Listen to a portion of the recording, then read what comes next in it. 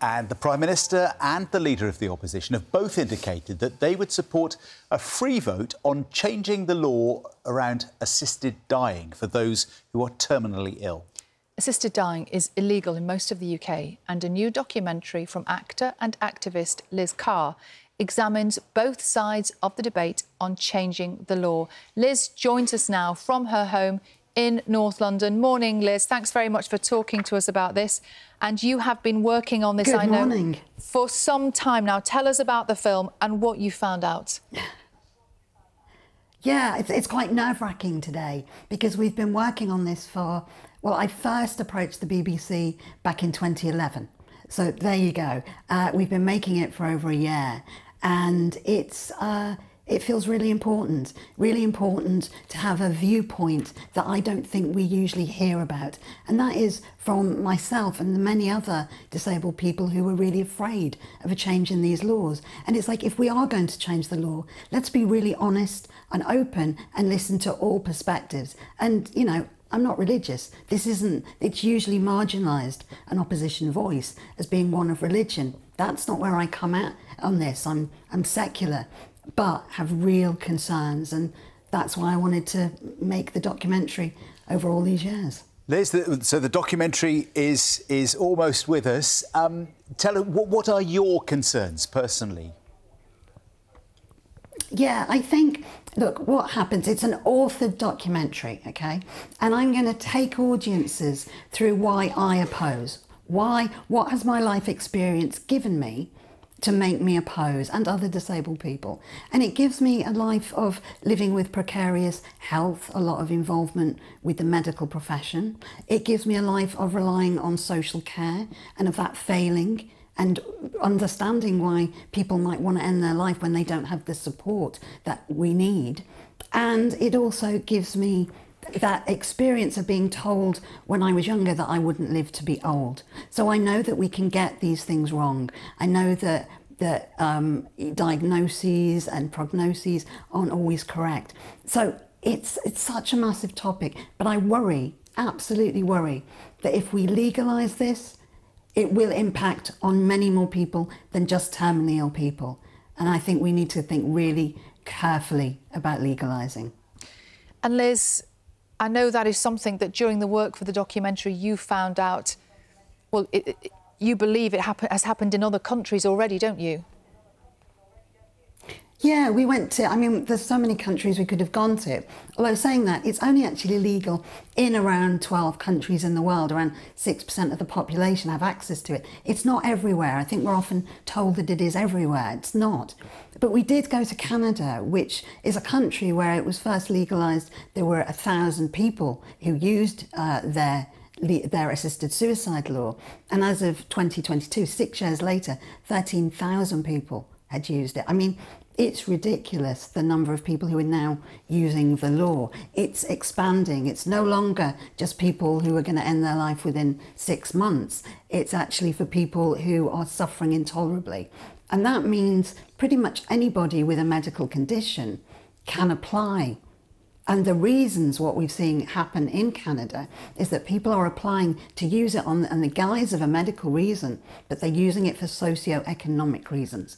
They're using it for poverty. They're using it for homelessness. Euthanasia in Canada is becoming a solution to the problems of a failed social care and medical care system. And as long as that's a reality, we need to think about not legalising it in the UK. Here in the UK, on both sides, there are so many emotions, aren't there? There'll be people with all kinds of different families, experiences and perspectives. How do we make sure that emotions are not part of the political debate? Or maybe they have to be, I don't know. No, but I think that's the problem. I think that's why we have never had a documentary like this one. We've never heard the other side, because usually what dominates, and I understand why, but we have opinion polls that dominate, we have personalities that dominate, and we have personal stories that we can't not listen to. They're really important. But what we're not hearing are the stories of all the people who are equally worried, why they felt suicidal as disabled or ill people, because they are not getting the support that they need. You know, assisted suicide, we always hear that it's about choice. But what happens when you feel that you have no choice but to use it? What about when it's easy, because it's there, because it's legalised? And what we're seeing in countries like Canada, but also in countries like the Netherlands and Belgium, is that those safeguards that begin, they whittle away. And when we say it's going to be for a small group of people, it extends. Either the definition extends or the numbers using the law extends. But absolutely, this is an emotive and a difficult story, and I do not come at this as somebody who wants anybody to suffer. I want everybody to have a good death, regardless of what people on the other side might think. I think that's the thing. We all want ourselves, our families, everybody to have a good end of life. The only difference is me and other people don't believe that assisted suicide is part of that solution. And Liz, let's just take a moment now, because you mentioned that lots of people are concerned, aren't they? What they would like is control over their own destiny, that sense of being in charge of themselves. Let's just hear now from campaigner Esther Rantzen, who herself is living with terminal cancer. Because other countries are ahead of us. Other countries have legalised assisted dying under carefully regulated circumstances, and the evidence is clear. It does not damage palliative care, and in some cases it has a really positive impact. And for me personally, it would mean that I could look forward in confidence to a death which is pain-free, surrounded by people I love. Dame Esther Rantzen there. I mean, what she is saying and what you're saying are so opposed, aren't they, Liz? Is it possible to compromise on this? Is that possible? So I was asked if I was happy with a clip of Esther Rantzen being played, and I actually said no in advance, so thank you for that. Because the reason is we don't hear the other arguments. We hear the arguments that people like Esther Rantzen talk about, and this is not about her. I'm really sorry for the situation that she is in.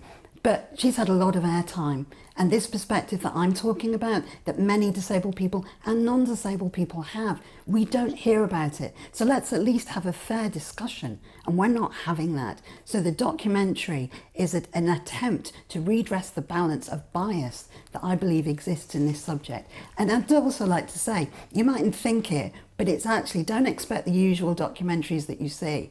There's actually quite a lot of humour in it, quite a lot of humanity in it, as there should be in all these documentaries, and there's a killer soundtrack, and I use killer advisedly. From that album collection behind you.